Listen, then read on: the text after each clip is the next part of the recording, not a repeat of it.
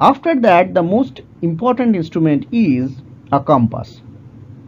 This is a geological compass. This is called a clinometer compass, and we have already shown the picture of Branton compass also. Now here my question is, can we say the Branton compass also a clinometer compass? Yes, because by using both these types of compasses we can measure the inclination of a rock body.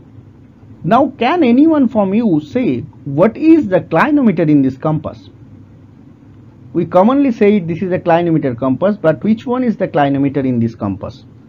Some of the students will answer this one is the clinometer or this one is the clinometer.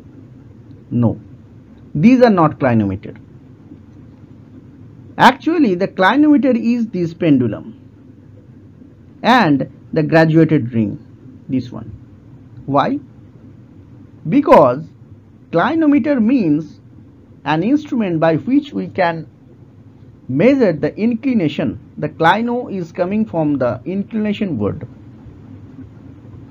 Now think which instrument you are using to measure the inclination, not the magnetic needle. Why? Because if I am making the clinometer compass inclined, the magnetic needle does not move freely. It will be arrested, it will be locked.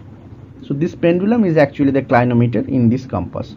If you don't have the pendulum, or if your pendulum is not working, this is a normal compass, you don't call it a clinometer compass. Okay, the work of a compass is to get the direction. Which instrument is giving the direction? Actually the magnetic needle is giving the direction. Okay, so for direction purpose we are using the magnetic needle, and for inclination purpose we are using the clinometer, that means the pendulum. When we are combining these two instruments together, this is becoming a clinometer compass. The compass is giving the direction and the clinometer is giving the inclination. Now look on the magnetic needle. In the magnetic needle, in this end, a marking is there. This marking is actually depicting the north pole of this magnetic needle. This north pole will be attracted towards the north pole of the earth, magnetic north pole of the earth. Now my question is, from the basic rule of magnets we know that similar pole will repel and opposite pole attracts. Then if it is the north pole of this bar magnet, how can it be attracted towards the magnetic north pole of the earth? It should repel, but it is attracting. How? Next observation in the clinometer compass is the north and south is mentioned on the magnetic dial clearly. This crown is actually indicating the north, and if this crown is the north, then on this direction I should found the east here, and on this direction I should found the west here, but it is written reversed in the dial. Why the east and west on the magnetic compass dial marked reversed? First I will try to answer this question: how the north pole of a compass needle attracts the magnetic north pole.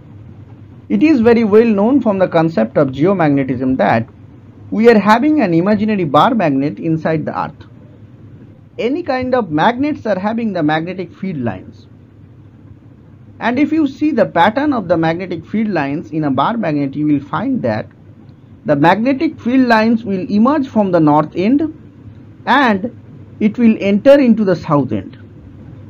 This is the convention to draw the magnetic field lines in case of a bar magnet. Now see, in case of the earth magnetism, actually this is the north pole of the bar magnet which is emerging to present in the inside the earth, and it is actually the south pole, and accordingly the field lines are drawn. But as the south pole is nearer to the north geographic pole, we are loosely telling it as the magnetic north pole. Actually, in the theory of magnet, this should be the south pole, but as it is nearer to the geographic north pole, we are saying it the magnetic north pole, but actually it is the south pole. And as actually it is the south pole, the north end of the magnetic needle is attracted in the south pole. Okay. But conventionally we are saying it this is the north pole. Why? Because this is nearer to the north geographic pole. So what is actually happening? My magnetic needle is not wrong. The north end of the magnetic needle is actually attracted towards the south pole of the bar magnet, which is imagined in the center of the earth. But conventionally the south pole is called north magnetic pole.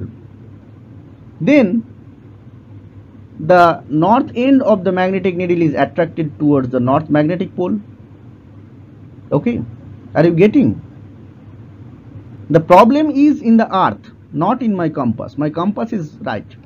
The north pole, south pole is rightly written on the magnetic needle. But conventionally the north pole and south pole of the bar magnet, which is imagined to present in the earth, that is reversed.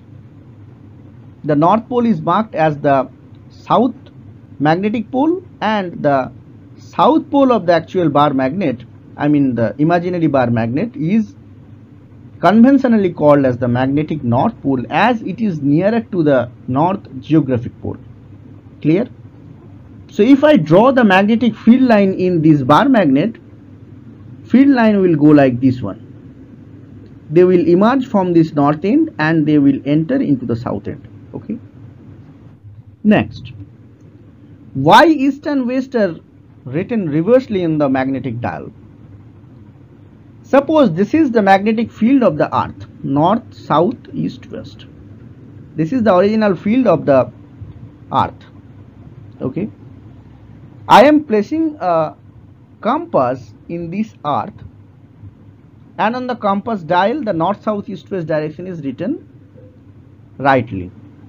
I mean the north is here and the east is written on the right hand direction. Now I am keeping this compass in my hand and I am rotating 45 degree towards my right hand. Okay. So when I am rotating, this needle will be fixed. The needle will never rotate, because the north pole of this magnetic needle will be attracted towards the north magnetic pole of the earth. It will never going to be rotated.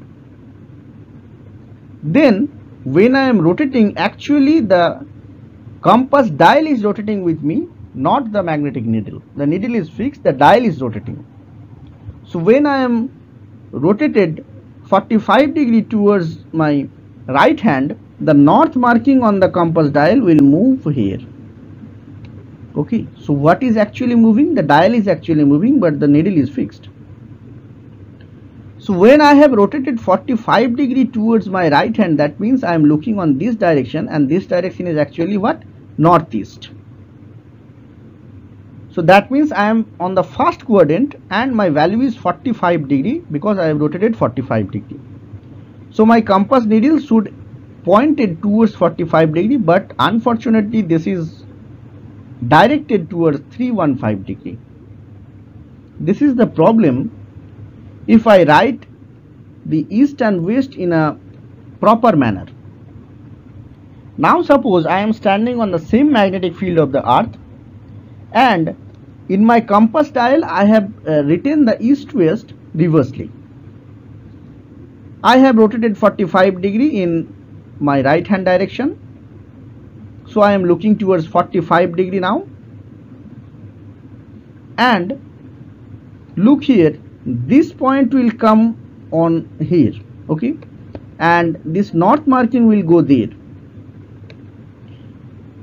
So on the resultant image I am getting 45 degree value, which is directed by this magnetic needle.